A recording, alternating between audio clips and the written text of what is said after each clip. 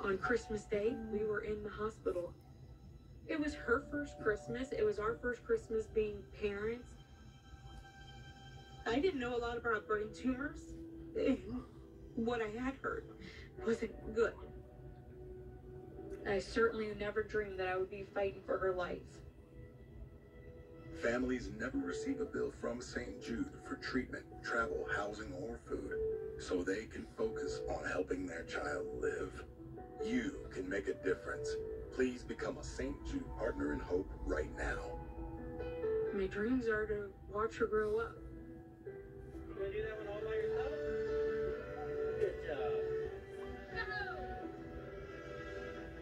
If we didn't come to St. Jude, I really feel that Felicity wouldn't be with us.